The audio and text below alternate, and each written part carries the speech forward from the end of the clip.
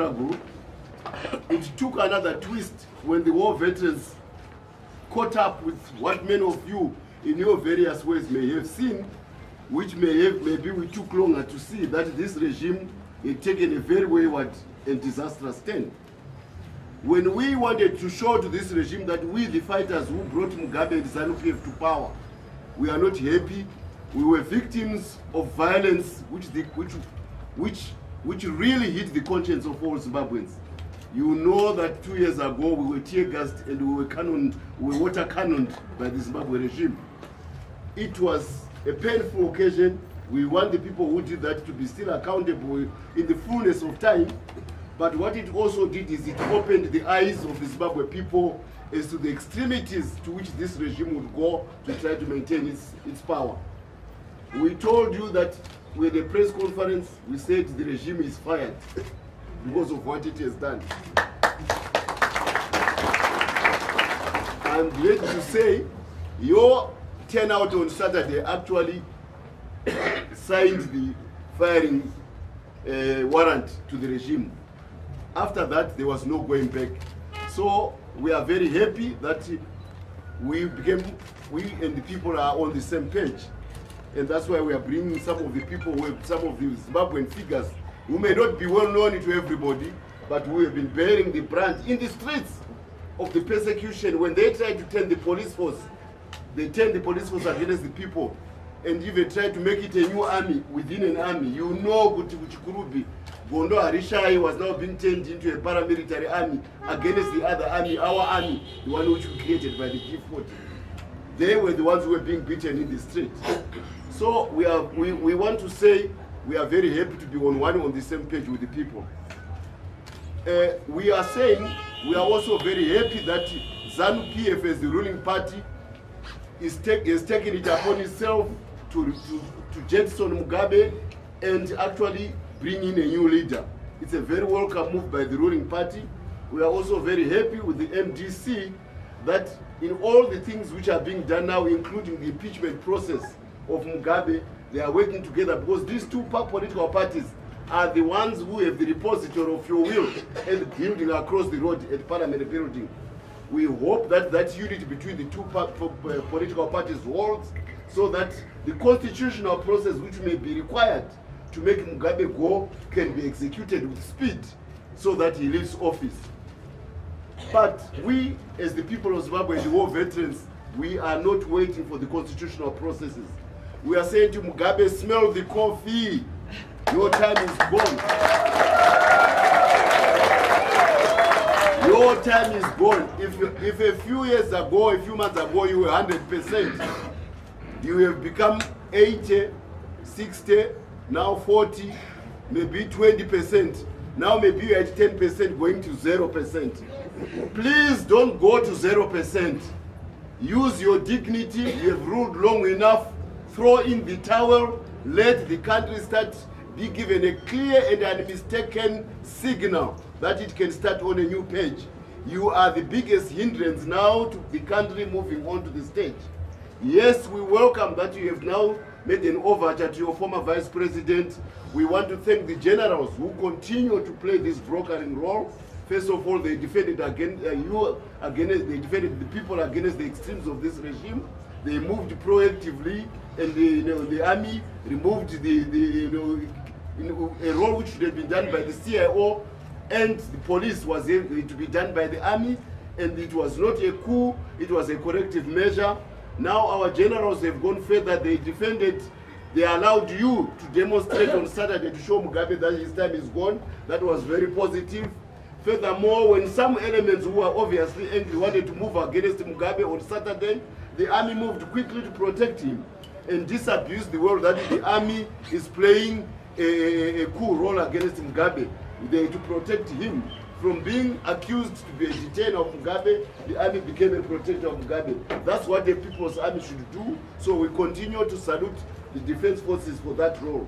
We are also encouraged by the new role where they've become an honest broker between Mugabe and his erstwhile vice president. It's again a very positive thing on the part of the army, which they are discharging to the people of Zimbabwe, and their continued maintenance of order in a very difficult situation. We are very happy with that. But these are institutional processes which have been going on, and they should continue to go on. But we, the people of Zimbabwe, as we showed on Saturday, we want Mugabe gone. Please don't continue to burden the army, the institutions, the parliament, and all the other, the priests who are negotiating, the Charambas who are negotiating, the Mkonoris who are negotiating. Please let them go and sleep by simply resigning. Your role is up, Mugabe. Resign and go and let this country start on a new page. This is the message we have. That's all what we want. Gachienda. Yes. There's absolutely no reason why you have expressed your intention to go. You still drag your feet on going. You have expressed your intention to go. Please let your feet move you forward. Don't continue to drag. They should not stick in the mud. Mugabe should go. His mind is at going. He should go now. That's all we want. Intention and action must coincide now. He must go. That's all we want. If he doesn't go, we shall be calling upon the people again of Zimbabwe to come back and show him the door. We will bring them back, the same people who came on Saturday, but this time we'll be appealing to everybody in Zimbabwe to come so that they show him that the whole people of Zimbabwe want him to go yesterday. We are also appealing to SADC chairman, President Zuma, and his colleagues in SADC to use all their good offices to make sure that this man is given marching orders as soon as possible so that Zimbabwe can start on a new leaf. The economy is in a dire state. We are all suffering. All these vendors, they don't want to be in the street. They want to be doing something much more productive. They can only do that when the economy starts ticking. And the economy starts ticking when there is a new political dispensation. We want a new political dispensation immediately so that the economy can start. And it cannot be held to the hostages of Mugabe and his whims. You have ruled for 37 years. We don't want you another 37 seconds. Please, go away. Go.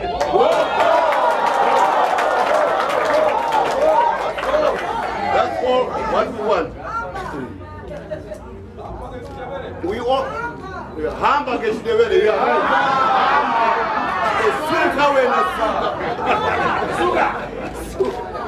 So we want regional diplomacy to bring some sense into Mugabe, but we are also appealing to the African Union, which was wobbling, to come back to the fold and support whatever regional diplomacy can make Mugabe quickly go.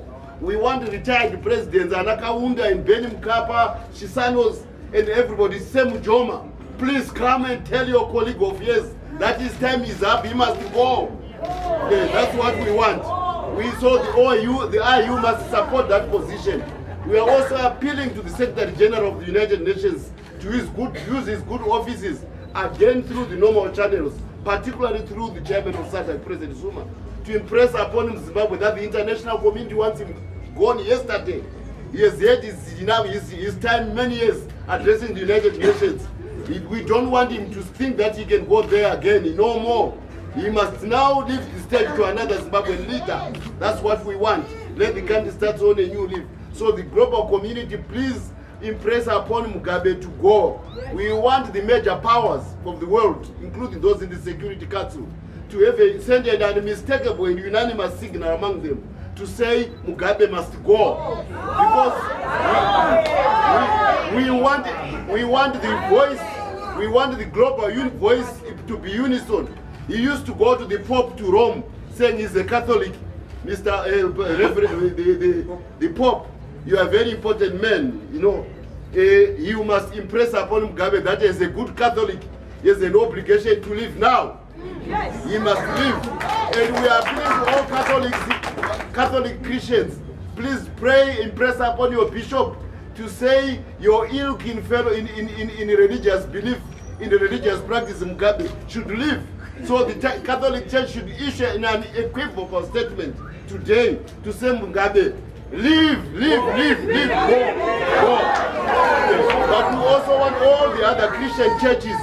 We want Reverend Ndanga, who was with his wife, to go and tell his congregation and tell Mugabe, I made the mistake to come on to you on that Sunday or whatever.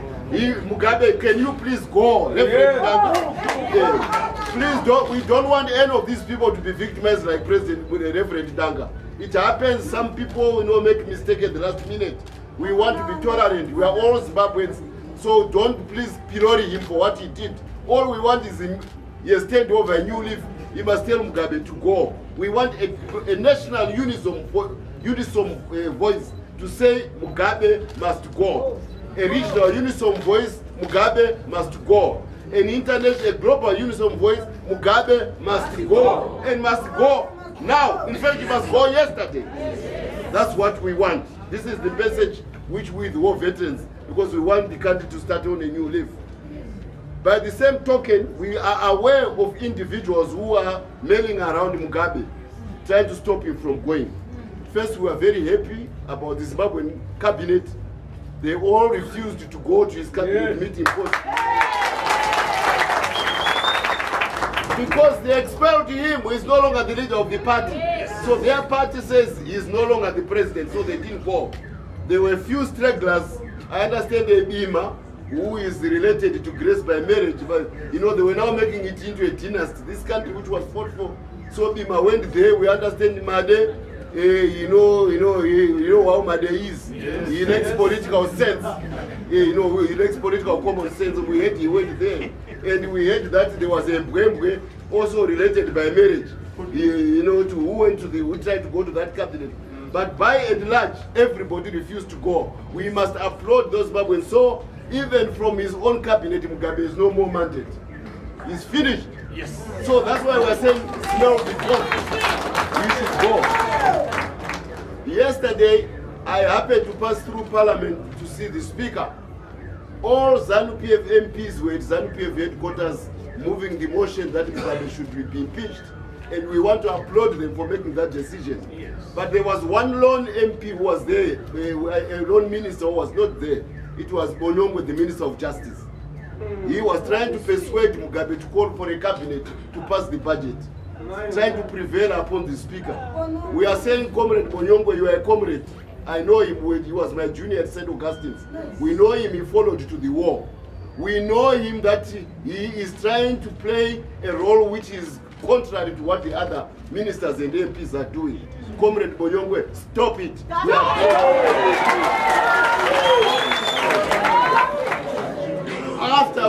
After all, when we want to make a review of our present problem, the most important eye of the government is the CIO. Yes. And until recently was the leader, he was the Director General of the CIO. All the road which have forced you people of Zimbabwe to suffer so much, the CIO should have been vigilant. All the problems which have finally forced the army, which is nobody just there to protect the borders, to intervene in national politics to correct, would have been corrected if CIO had done its job, if the police had done its job. You were derelict on duty, Bonyongwe, as Mugabe was. If you want, we can go further and begin to ask why you were derelict on duty. And we have reason. Yes,